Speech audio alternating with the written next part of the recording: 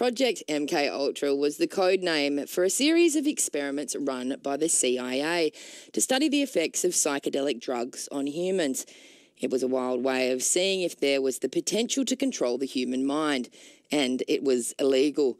In the wake of MKUltra, the science and medical communities got a little bit nervous about studying the effects of things like acid and mushrooms on humans. But things are changing. Dr. Stephen Bright is the co-founder of the Psychedelic Research in Science and Medicine Association, and he joins me now on weekends. G'day, Stephen. Hi, Andrea. Thanks for having me. I hear a lot these days about microdosing. Can you explain what that involves? So microdosing involves taking a sub-threshold dose of a psychedelic substance. So it's usually about the 10th of a normal dose. So it means that the person, when taking the dose, won't experience any of the usual perceptual changes associated with psychedelic drugs. However, the aim of microdosing, based on a number of anecdotal reports, is that people report that it increases their creativity, their present moment focus, decreases their anxiety, and in general enhances their work performance. So they generally take the 10th of a dose every second or third day for a period of time, say 2 or 3 weeks in a row, and then have a break from it, because the psychedelic drugs produce tolerance so quickly through a process called tachyphylaxis. Basically, if I took a tab of acid today, I'd need to take 4 tomorrow to get the same effect, and maybe 20 the day after that. Wow, it happens that quickly. Correct. You're currently supervising a student at Curtin University with the controlled study. It's at Edith Cowan University. Edith Cowan, sorry, with a controlled study in microdosing. Can you tell me a little bit about that? So I'm currently supervising an honours student in psychology at Edith Cowan University, and she's proposing to conduct research in microdosing that aims to replicate one of the first studies that have ever been done in this area, which was done at Macquarie University. The results haven't been published, so I can't talk in too much detail, but some key findings were that there were some changes with regard to people's mood, their present state focus, and also with regard to their personality. And so this student's looking at people who microdose and comparing them with people who engage in contemplative yoga, and in addition to a control group. The idea being, by comparing them with the control group, we can see whether people who microdose do actually experience differences with regard to mood, present moment focus, and personality. And by comparing it with the yoga group, we may be able to make the case, subsequent to further research, that people who aren't able to engage in practices such as contemplative yoga due to physical disability, which essentially has the same aims in terms of, improving people's mood, enhancing their present moment focus, perhaps these people could engage in microdosing as a way to achieve the same outcomes if they're unable to engage in these sorts of practices. Wow, really look forward to checking out the results of that study. So that's microdosing. What about going the full-on dose on psychedelics? Is there any data on the benefits or risks of that? We are in the midst of an international psychedelic science renaissance, so there is plenty of data on that.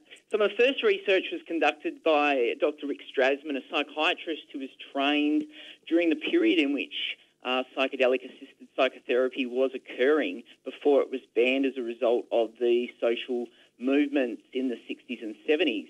And he wanted to become a psychedelic therapist, obviously couldn't do so. And then later in his career, he basically ended the embargo on psychedelic research by conducting a small study just looking at very basic stuff like bloods after administering people a drug called dimethyltryptamine. Dimethyltryptamine is a naturally occurring human neurotransmitter, but when taken exogenously, it produces phenomenal effects. And so what's particularly interesting from his work is not so much what he found with regard to the blood plasmas and so forth, but the qualitative reports people were providing, in which they were reporting being propelled into another dimension where there were entities communicating with them or having near-death experiences or staring in the face of God. And he published this in a book called DMT, The Spirit Molecule. Since that research occurred, there's been an explosion of psychedelic science. At Johns Hopkins Medical School, they have confirmed that psilocybin, the active ingredient in magic mushrooms, can produce mystical states. Research at Imperial College London has demonstrated that these mystical states might be due to parts of the brain being turned off, allowing for increased interconnectivity between different brain networks that wouldn't normally crosstalk. And those researchers have gone on to do some preliminary studies into the potential of psilocybin as a treatment for depression. Meanwhile, Johns Hopkins has continued their research, providing good evidence with regard to the effects of psilocybin-assisted psychotherapy for people in palliative care, with the results showing that it reduces depression, reduces anxiety, increases quality of life, and increases the interactions that they're having with significant others. In addition to that, there is studies underway looking at the potential for psilocybin-assisted psychotherapies for substance use disorders, with 2 studies conducted, one looking at tobacco, in which after 12 months, 67% of people had remained abstinent, and with alcohol as well at New York University. And those researchers are replicating that research now with large randomised controlled trials to gather further evidence of whether these are effective interventions or not.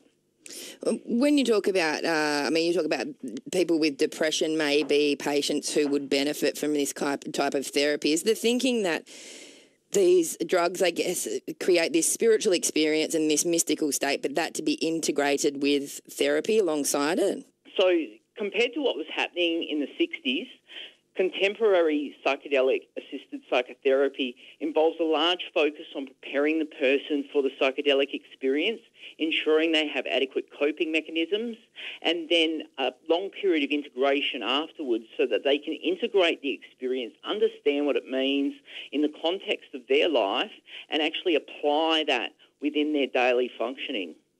MDMA, a lot of people would, might just think that it was created as a party drug, but it was originally developed as a drug to improve psychotherapy. Has there been any new research into its use with mental health?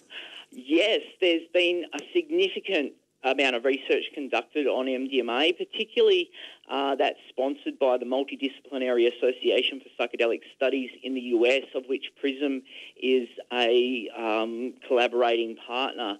So MAPS have completed 6 phase 2 clinical studies looking at the efficacy of MDMA-assisted psychotherapy on treating PTSD, particularly among survivors of sexual assault, war veterans, and police officers, other first responders.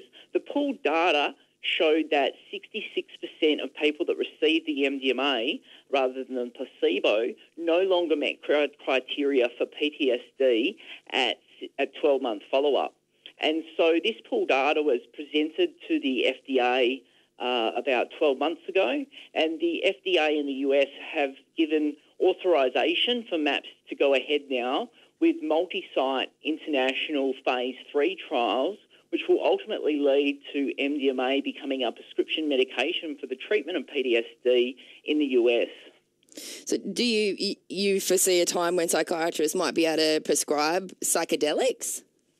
Look, I remain optimistic that these drugs will become medicines again for the explicit use within the context of psychiatry, but it requires a paradigm shift in psychiatry. At the moment, a patient comes in maybe for a 20-minute consult and is given some medication to take home.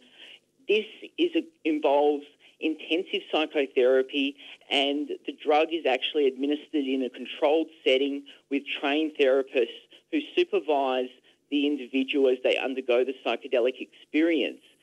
While it's paradigm changing in terms of the way in which the therapy is conducted and the drugs are administered, it's also paradigm changing in that we're talking about cures for mental illness here, where psychiatry has often worked a bit like palliative care, where they're looking after people and trying to reduce the symptoms of the disorder, but have not really been able to provide a cure. we're really looking at the frontier here of psychiatry where we may be seeing cures for disorders such as PTSD. Dr. Stephen Bright studies human relationships with drugs. He's a harm reduction advocate and a clinically trained psychologist with Edith Cowan University and Curtin, and the co-founder of PRISM Psychedelic Research in Medicine and Science. Thanks for your time today.